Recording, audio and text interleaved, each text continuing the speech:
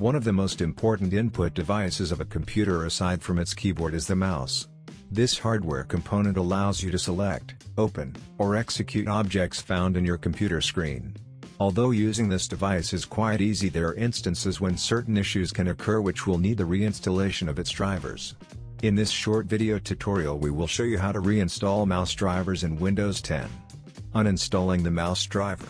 The first thing you will need to do is to make sure to remove the current mouse driver from your computer. Right-click on the Start button.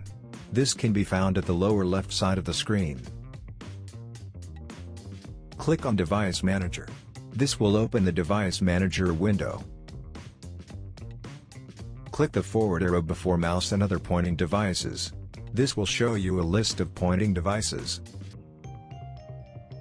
Right-click on the mouse you are using, then click on Install Device.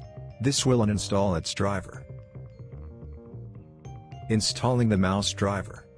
After you have uninstalled the driver, the next step is to install it again. Installing the driver is easy, as all you need to do is to restart the computer. Click the Start button. Click the Power option. Click Restart. Once the computer starts, Windows 10 will attempt to reinstall the driver. Try to check if the same issue occurs. Roll back the mouse driver. In case you are still experiencing the same problem, then you should consider doing a driver rollback. Right-click on the Start button. Click on Device Manager. Click the forward arrow before mouse and other pointing devices. Right-click on the mouse you are using, then click Properties. Click the Driver tab.